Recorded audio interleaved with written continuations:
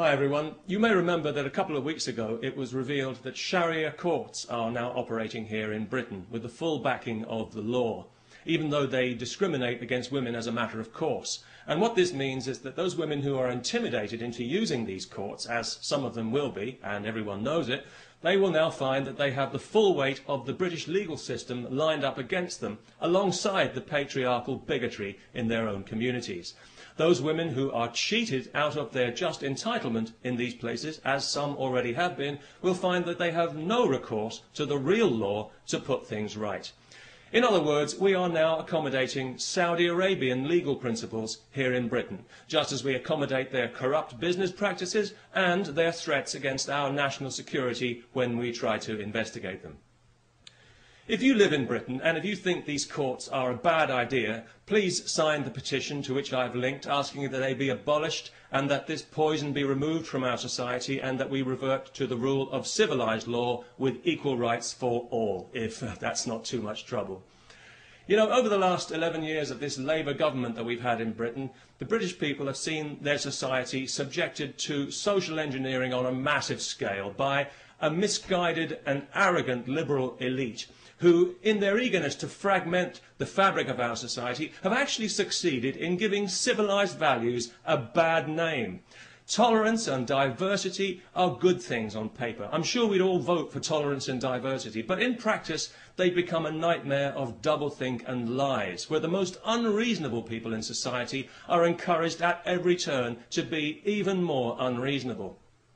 A case in point, just this week, some idiot from Saudi Arabia is being allowed to sue a supermarket because he was required to handle alcohol as part of his job, despite being told this when he took the job, and despite the fact that thousands of Muslims in Britain handle alcohol every day when they sell it in their corner shops to people like me.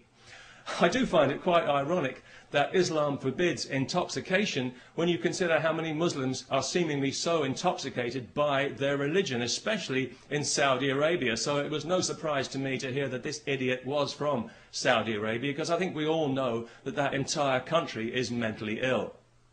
The Saudis would have us believe that theirs is the purest form of Islam. Well, I don't know about that, but it's certainly the nuttiest form. It's barking mad, if you'll pardon the canine metaphor, and it's pig ignorant, even if you won't.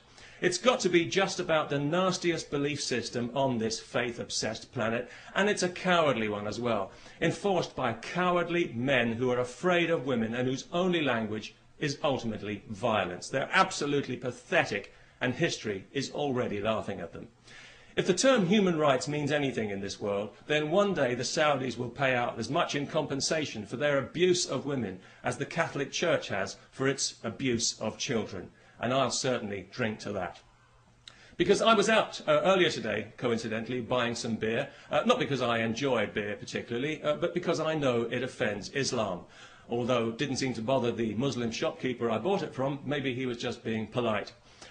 Anyway, as I was leaving the shop with my beer, two women happened to walk past wearing burqas.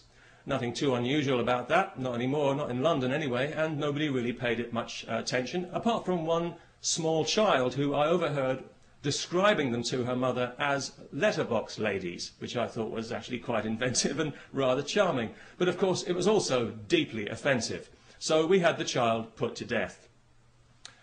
No, not really.